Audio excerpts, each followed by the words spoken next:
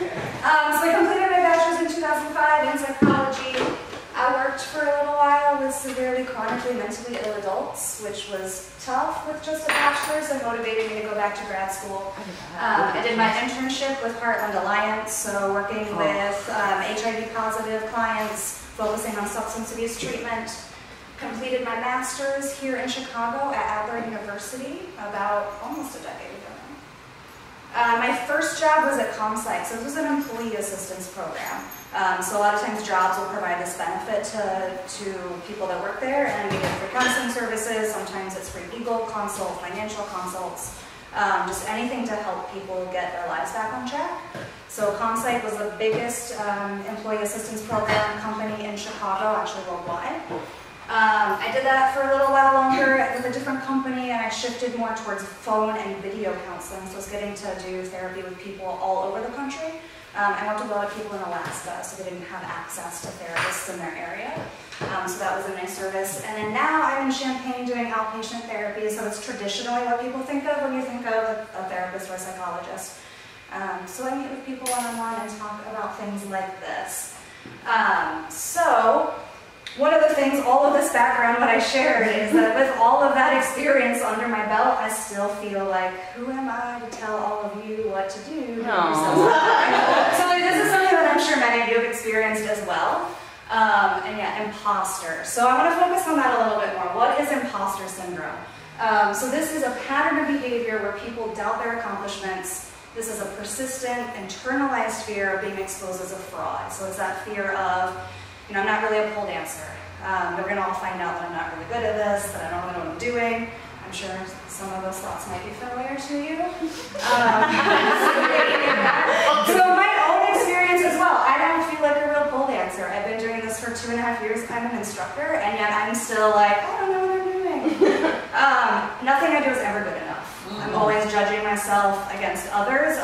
Everything I can do can always be better. There's always room for improvement. The Instagram effect, right? We compare ourselves to other people. Going online, why is my dip spin not as good as their dip spin? Good stuff, right?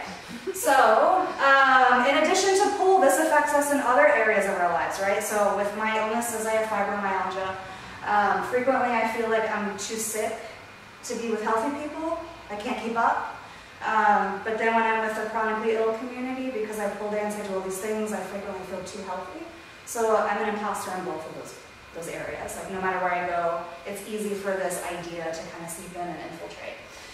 Even creating this talk, I messaged Sally. I was like, so ironically enough, imposter syndrome is activating my hardcore.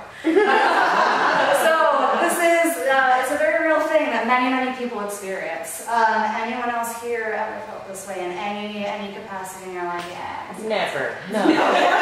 Right? What? So, what did I do? No. Oh no. And I'm good. Okay, yeah. it's good. Okay. I understand technology.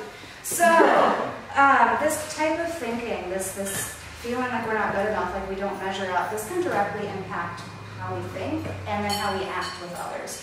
So one of the first things I want to talk about is internal core beliefs. So these are the things that we think about ourselves, the things we think about the world, and how we interact with our world.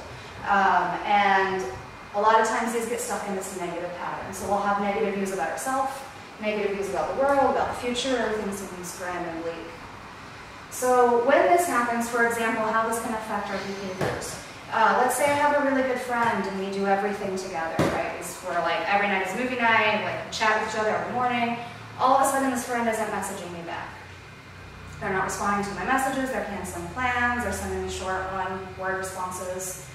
If I've got this negative view about myself, I think I'm not good enough, I don't measure up, I'm not a good friend, I might think, what did I do? Wait, no, but that's always the answer then, right? What did I do? Why are they mad at me? Because I'm a terrible person, right? Yes. I'm so happy to be here. That's the truth, though. So it might change my behavior. I might become, well, fine, if they're not going to talk with me, I'm not going to talk with them. And I don't respond to their messages. I might withdraw more.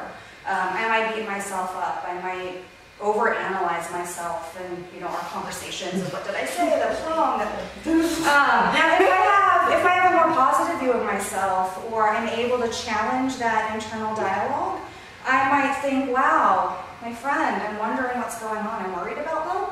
I hope everything's okay. I might reach out to other friends, spend time with them now because I've got this free time. So it's kind of seeing how you're relating to the world and being able to kind of change that can change how you interact with people. And so what else can we do to address this? So it really starts internally. So this is building an internal culture of appreciation. We have to turn this love inwards and build it from inside. So that starts with self-care. And I want to talk a little bit about self-care because this is really, really trendy, right? Everybody's talking about self-care. Treat yourself, do this, do that, get a massage, buy yourself that thing. It's all very heavily focused on capitalism. Yep. Yes, it is. Cheers. So I want us to reframe that just a little bit. So I think of self-care, so I work Monday through Thursday, long days, I see clients. Ideally, I want to prep all of my food on the weekends so that I have these meals prepped, ready to go. I buy the food, do I cook it? All the intentions are there. So Monday I have like a backup. Monday I'm off early. Monday is also whole 3 at our studio. So now I have an option. I didn't cook on the weekend, it's Monday. Now I can go self-care the shit out of that whole class and feel great for an hour and a half. Or I can stay home and cook. What one do we normally pick? Class, right? And then it's done, right? You're done with class and you're like, shit, I need more self-care. It's over now, I need something else. So if I stay home, I don't like doing things for myself, but I am more than happy to do things for others, do things for my friends. So I think of future me as a different person. So I can cook food for future Nicole because I know by the time Wednesday comes around, she's going to be a hungry bitch and she does not need to eat it. Yes. And so if I take this time to stay home and make this food, I'm going to have a nice meal right now, which is self-care. And she's going to feel really great. And then lo and behold, Wednesday comes and I'm like swamped, running late. I see this food. Thank you, Pastor Nicole, for having your shit together to get this for me. I feel cared for in that moment. And so now I am not only like doing good things for myself to set myself up for success, but I'm also turning that dialogue back around. I'm saying thank you to myself. I'm appreciating myself and the good things that I can do for me. So that's a really good way to kind of flip the script on self-care.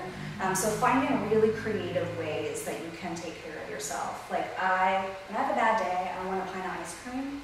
So ideally, like I can try storing one in the back of my freezer so that if Thursday sucks, I don't want to go to the store, I've got ice cream in the freezer that I can just sit down and eat, and it feels like somebody else has my back. It was me, I did that. I know myself really well, so I can set myself up for success and take care of myself in different ways. So think of self-care that way and less of the still treat yourself because we all need that. But I think this is a really important reframe to shift some of the talk about that. And since this is full talks, I want to bring in some full specific things because I'm sure as performers we all, and not even just performers, but just people that love doing this, we all kind of have these moments of doubt. So one thing that I find is that we plateau, right? We'll make a little bit of progress and then we stop making progress and then new people come up and then fly by us and then we're like, what am I doing?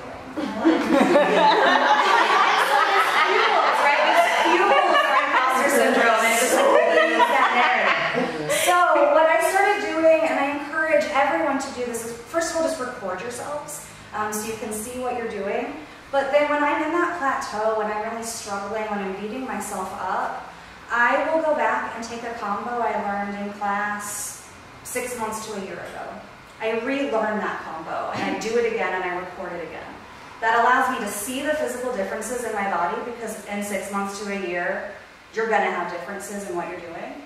But I remember my mindset. I remember what that combo felt like when I recorded it. And I know what it felt like today when I did it.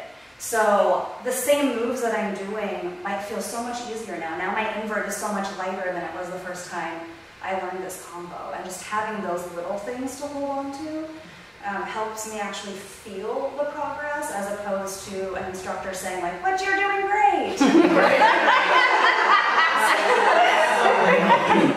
I see the progress, and we do, right? We genuinely see that in our fellow classmates and our students and our instructors. We see everyone else doing it, but we don't see it in ourselves. And so a lot of that, a lot of the self-talk, a lot of this is talk to yourselves how you would anyone else in your studio. Listen to that voice. How do you talk to yourself? It really matters. Are you your biggest cheerleader or your biggest bully? All of that affects how you interact with yourself, interact with others. I feel like I know a poll-specific thing, but I've lost it. And then I had it again, and then I lost it again, because that's life. It comes back. It'll come. Just word it out.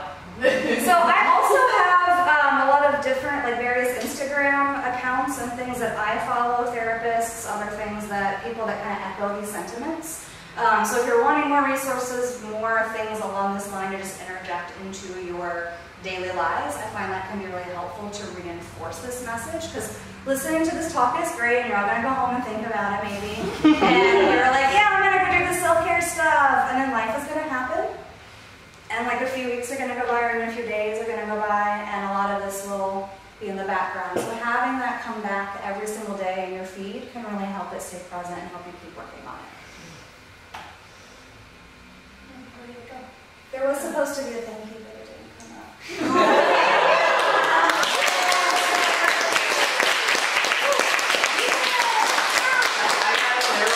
I like hearing therapist Nicole's voice. Like how she teaches. Turned on the tone, and it was like, She has like the soothing voice, Yeah, right? This is her teaching voice. it's too. great. Yeah, all It's of my great. old classes are like, let's learn moves, and I'm going to help build up your self-confidence. Props, man, props. Does anyone have questions? If there is Q&A. I kind of do. So like when we were talking about making that decision, like on Monday, should I go to class or should I make the food? What if you kind of like start, what if you can't even get that far when you're starting with like, oh man, I really fucked up on Saturday and Sunday, then I'm doing this, and then you don't do like either one. You know what I mean? So hard.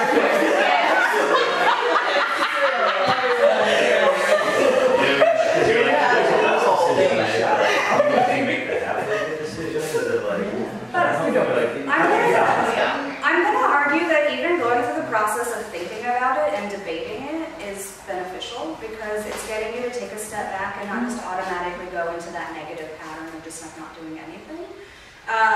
So don't beat yourself up for that, right? Like, what would you say to a friend that came to you and was like, man, I wanted to do this, but like I failed because life happened and this happened. You wouldn't be like, well, you suck, you should just give up. Right? And so this can be common too when people are like, I'm going to train 3 days a week. I'm going to train Monday, Wednesday, Friday. I'm going to take these classes, and we get really specific and we lay out these perfect plans. And then like Monday happens, I'm like, great, I'm going to go to class on Monday, and then Tuesday's an off day, and then Wednesday, like, work is crap. So you don't make it to Wednesday night's class. And then you're like, well, I failed Wednesday, so I'm not going to go the rest of the week, this is done. Right. If we think of it, I'm going to go train 3 days a week, we're giving ourselves a little more wiggle room. So when that happens, I've still got Thursday, Friday, Saturday, Sunday that I can get my butt into the studio for 2 more days to make up for that. So I think finding different ways like that you can give yourself some leeway, be kinder to yourself, in a sense. And as you stop just even going to that place of beating yourself up for not doing what you want to do, it becomes a little easier to make those next steps. So this is kind of a snowball effect. Once you start it, it can get easier and easier. It's going to feel like work in the beginning. Well, because you're retraining, Right, exactly. like literally building new pathways, right? And so, yeah. And I always say it's like you've been driving your car down a dirt road for a really long time, so you've got these ruts. And essentially what I'm asking you to do is turn left and form a new path.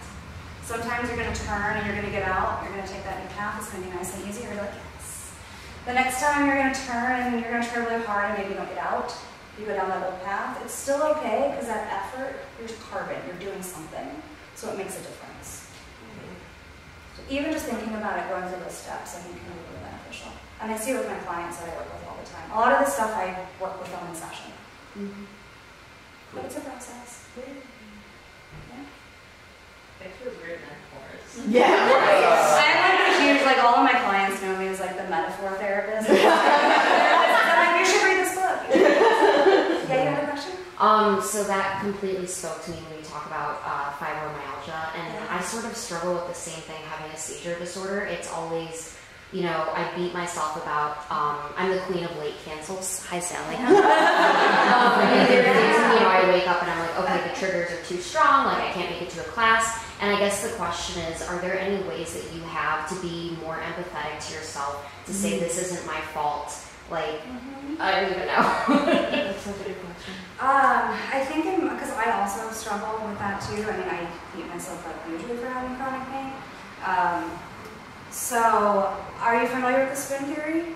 Yes. Yeah, so I use that a lot in trying to rationalize. If you're not familiar with the spoon theory, please look it up. It is a very good metaphor for educating about how chronically ill people have to manage their pain. I actually think one of the first pool talks it was. So I use that a lot in order to kind of justify, like, okay, well, I actually only have this mini spoon, so it's okay for me because I want to do this stuff tomorrow. So I still use that idea of future me, because as you know, we can borrow spoons from tomorrow, but then like tomorrow's not so much more. So just, I mean, finding different ways to talk to yourself, to give yourself permission. That's why I mentioned you can be your biggest cheerleader or your biggest bully.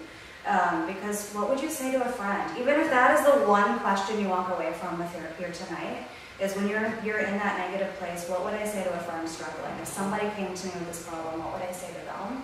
Because you all have good advice. You do. You just don't take it.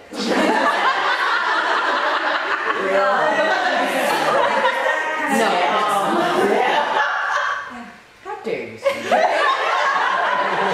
Next time, Nicole. Anyone else? Questions? I want to know how you narrow your focus for self-care. Because my self-care wavers between doing something like really creative. Like I was actually just talking about this. Like I'm gonna put myself back in yoga. I'm gonna put myself back in a class. I'm gonna do something that's self-care that betters me. But I do ultimately struggle between that and from just being like, no, I'm just gonna like, you know, I'm gonna make food at home, or I'm gonna sleep. I'm going to buy cat litters. I'm putting it off for a week. Like, so I guess like, and there's a lot in my mind for self-care beyond just taking a class that I think that I want to do, and it seems to change from every day. So.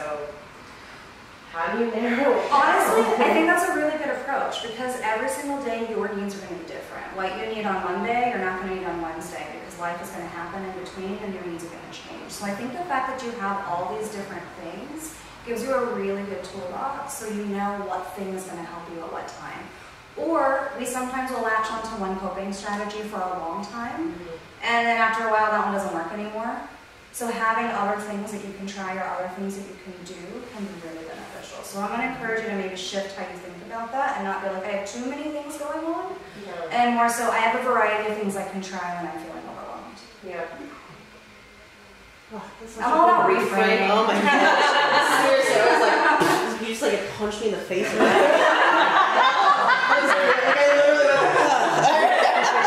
I heard that. You did. You turned your head. Do you have so if you're on the outside looking into somebody else struggling with these issues, like there's always like this, you can do it, you're gonna be great, but we all kind of know that that's bullshit. Like it's what you say, but you know it's probably not gonna do anything for them. It doesn't penetrate. It doesn't, and so is there like any advice you would give to people trying to help somebody through this that's not a therapist and just a friend or something? Even if it feels like you're not doing anything, default to like active and reflective listening. So just listen, just let them talk at you, let them tell you what's going on. And then I would encourage you to find a way to reframe it back. What I heard you say was, It sounds like this. That must be really hard. And even if you just give that level of reflection and validation, that can be so impactful for people and give them that space that what they're feeling is okay. It's okay to go through this. Mm-hmm. And the reason I say default to that is many of us are fixers. We want to help people. We want to please them. Mm-hmm. So then we're like, oh, have you tried this? You should do this thing. And then they don't take our advice. And we're like, We do that. We then feel bitter because we offered something and then they're still struggling with it. So we don't need to give up that emotional labor unless they ask for it. Yeah.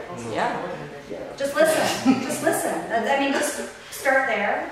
And then you feel like you're not investing as much. They feel validated and they may not even need or want solutions. Well, even sometimes just hearing it back, you know, like, and hearing someone say, like, that sounds hard. You're like, oh, thank God, I'm not imagining it. You know, like, because especially, sometimes I get imposter syndrome about my imposter syndrome. Like, should I really even be worried about the fact that I'm worried about it? But you know what I mean? Like, you get in that level of up in your head about it, and you're like, literally, there's no way out. So it helps. Oh, sorry. It helps. I was like, that's technology. It's helpful to like have someone reframe it to you and validate that they see you are struggling, because it just kind of like brings you back to the moment. You're like, oh, of course I'm tired. I've been wrestling with this all day. You know, it reminds you. And if you ever find yourself in a spot where you don't have someone to talk to and you're struggling with that, write it down. People are always resistant to journaling, but doing that slows you down the same like it does to say it out loud. And you don't have to keep it, you can burn it, you can rip it up, you can throw it away, it doesn't matter. It's literally a dump to get it out of you so that you have more space in your brain to process the important things you need to do. Did that get to what you were? Okay. Thank you.